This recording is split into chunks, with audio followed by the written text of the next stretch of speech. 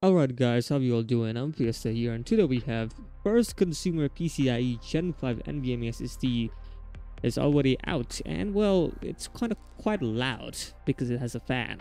Chrome 110 brings NVIDIA RTX Super Resolution support. Chinese more threads MTT S80 GPU can run Crysis. PowerColor teases their Radeon RX 7900 XTX Liquid Devil. And lastly, AMD graphics drivers for the 6000 series and the older series to be launched within 2 weeks. So probably like mid-February, maybe. Alright, so firstly we have Momomo_US bringing in this, and if we translate this tweet here, we get this gun, and probably reason is that this is a first Gen 5 SSD, but it has a fan, a smaller fan, and before I say anything, just listen to this.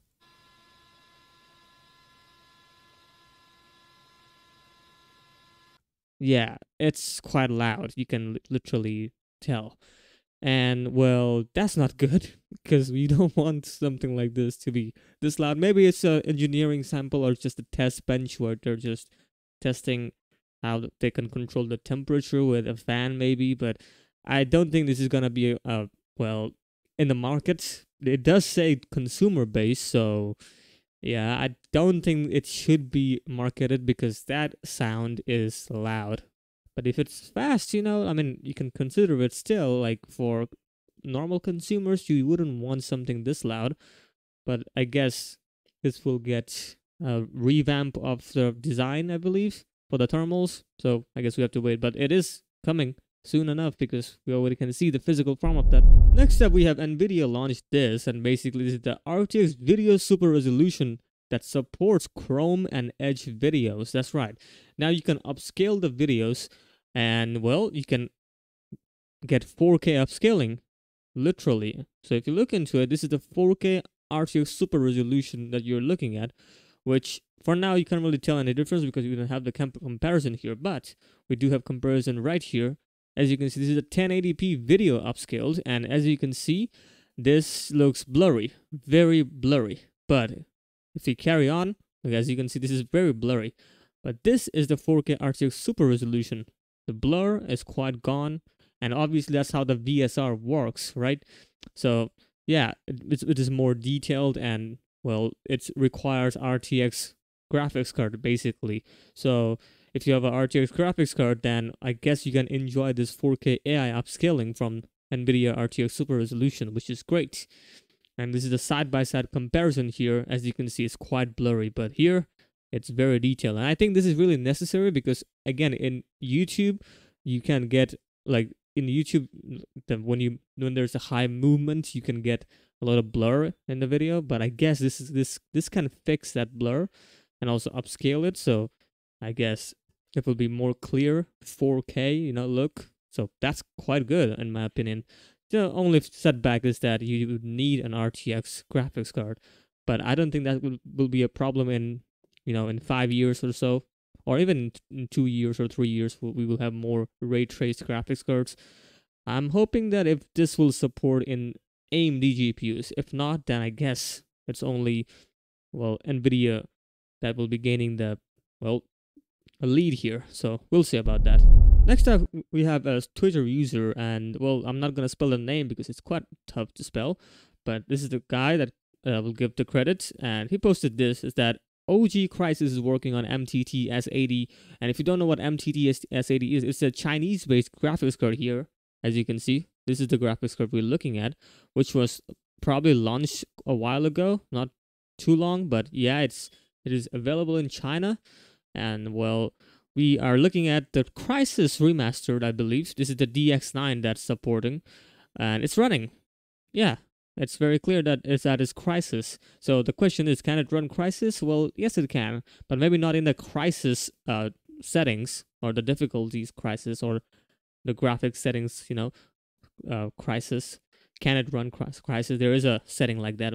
Yeah. So I don't think that can run in that settings, but here it can. And if you look into some details here, well, it doesn't show the FPS. It says 0, but probably this is some kind of error. The GPU utilization is kind of weird. It's only 27%. That's probably why it's showing 0 FPS maybe. I don't know. The GPU temp, however, is quite good. 39 degrees. Is it really utilizing anything? I mean, yeah, it's only 27% utilization, so 39 degrees kind of makes sense. But if you look into the clock speed here, it's 1800 megahertz. So, I mean, we can't really tell anything with that, but still, it's reaching around 1800, so not bad. And of course, the memory frequency, I believe this is 1750 megahertz. So, yeah, that's the detail or the benchmark that we got. And it's running on the MTT S80, and the Crysis is completely running smoothly, I believe. I don't know, but yeah, we can clearly see that. So yeah, this graphics card can run games, basically. I should say it won't support all the games because you should look into it. DX12 are not supported. DX11 and DX12. So only DX9 supported games will support this game, basically, or this GPU, not the DX11 and DX12. So that's a bummer, but at least it's running Crysis, right? Next up, we have PowerColor, just teasing this. Basically, they're saying the devil's best friend. And well, my guess is the 7900 XTX Liquid Edition, the Liquid Devil, I believe. That's the, I mean, if you look into it, that's the AIO, I mean, not the AIO, the pipe lanes, you could say that. So that's probably the liquid cooled card, and that's probably will be called Liquid Devil, maybe. That's what their lineup is, right? So that's the PowerColor Liquid Devil we're looking at, and that's probably the 7900 XTX because that's the top of the line, and that should be overclocked and also liquid cooled, right? So yeah, interesting. Lastly, we have Frank Hazor posted this or tweeted this that we're working on new AMD Radeon drivers for the 6000 series and the prior gen cards, basically the 5000 series and the RX 570, 580 or Polaris GCN, who knows? But yeah, they're preparing the drivers for these GPUs in 2 weeks, and it was posted like February 3rd. We're in February 5th, so yeah, but I'm guessing in 2 weeks, basically in February 15, 16, who knows, they might release the GPU, or even earlier within this set, so probably February 13, 12, who knows. So yeah, they're gonna be releasing the newer drivers, because we already know that they are only releasing the 7000 series of GPUs that are getting the support for the 23.1.1 and 1.2. So I believe we will get new drivers, and it should be good, right? Because right now I'm pretty sure a lot of people are using the NVMe modded drivers for the prior generation cards, because AMD hasn't launched yet. But I guess now they're going to be releasing the official drivers, and hopefully they will be good. They will be fixing a lot of issues that currently we are facing. So yeah, that is it for today. What do you think about the Gen 5's SSD? Do you think the pricing should be very much expensive because it's a Gen 5, but do you think it will be thermal throttling in terms of performance? Because if it requires a fan, do you think passive cooling will be effective? Because I don't think fan is a good solution there, because it's quite loud. And also, what do you think about the Chrome and Edge support for the RTX for RTX 4K upscaling?